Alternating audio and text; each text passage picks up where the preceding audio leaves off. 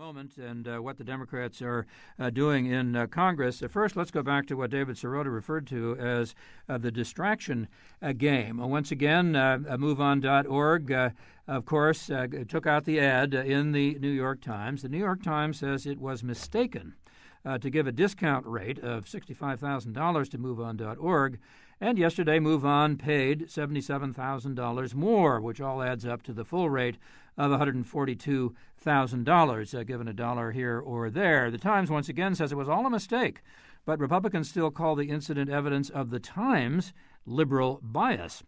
Some groups are even calling it a violation of campaign finance law. John Armour is an attorney with the American Civil Rights Union. That's a conservative liberal group. And Mr. Armour, welcome to our program. Glad to be with you. Where's the violation?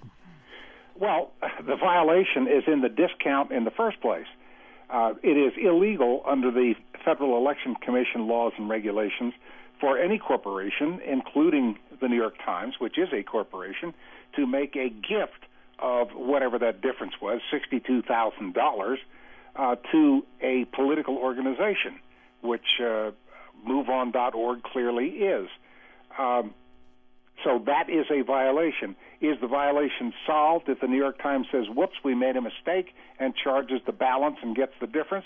Well, ask yourself this question. If Willie Sutton robbed a bank, and then he came in the next day and he said, oh, there was a terrible mistake, here's your $10,000 back, does that make him cease to be a bank robber? The answer is no.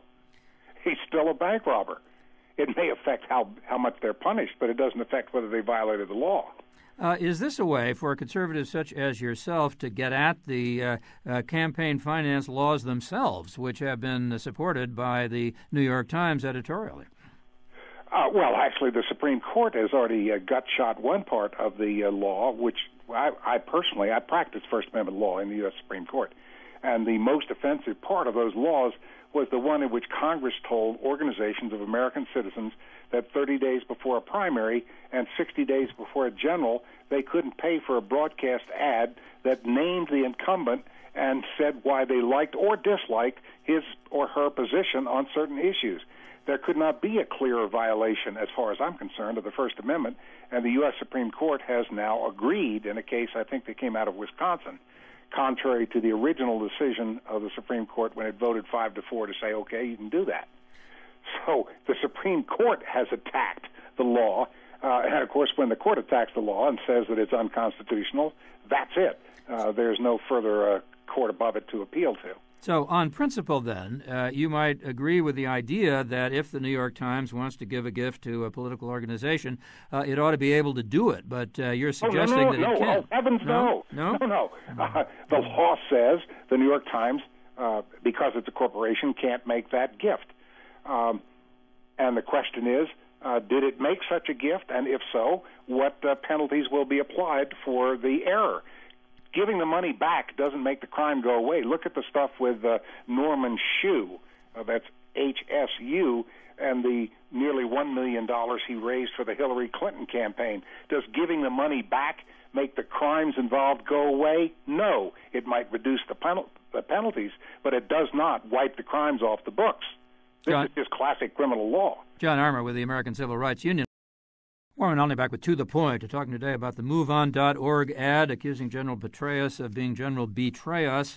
And we're now on the issue of the New York Times, the discount price. Is the New York Times, in fact, a liberal organization? Was it giving a gift, an illegal gift, under campaign finance laws to a political organization? Just with talking right now with John Armour, the attorney for the American Civil Rights Union. And let me give you a chance to finish your point. Well, I was simply saying that, first of all, the New York Times' own public editor, the new one who took over for Okrant, who burned out and left, has said in print that the New York Times has not been honest about how this, quote, discount, unquote, came to be given for an ad which seems to be guaranteed for a certain date, which means it should have been the full $142,000 if I've got the price right. So therefore, the Times itself is questioning the integrity of the Times in this matter. And if, in fact, they guaranteed the date and gave the discount, then there's a serious question whether they committed a major felony under the Federal Election Commission laws. And if so, then the question is not what did they do, but what penalty should be applied to the Times for violating that law.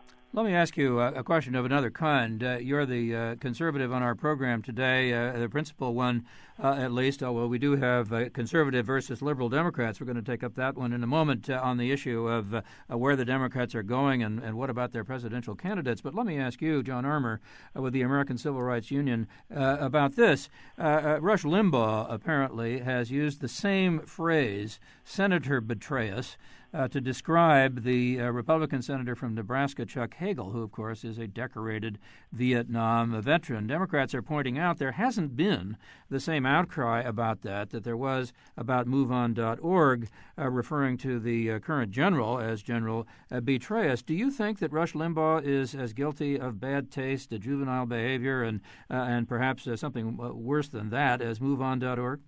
Well, number one, I'm not a defender of Rush Limbaugh, and where I live in the mountains, I can't even get his show. Number two, Rush Limbaugh is not, if he expressed such an opinion, violating the campaign finance law in any way, shape, or form, because he's not making any financial contribution to anyone. He's simply conducting his show. And number three, this is not, as far as I'm concerned, a liberal or conservative issue. It is a question of integrity, and the basic function of the federal election funding laws for all candidates at the federal level is honesty. They have to say where they got their money, from whom. That has to be an honest statement, not a lie about where it came from or how it was bundled, and that information has to be accurate. And if it is not, that's a violation and should be prosecuted. I don't care whether it's liberal, conservative, left, right, green, American Party, Democrat, Republican, whoever.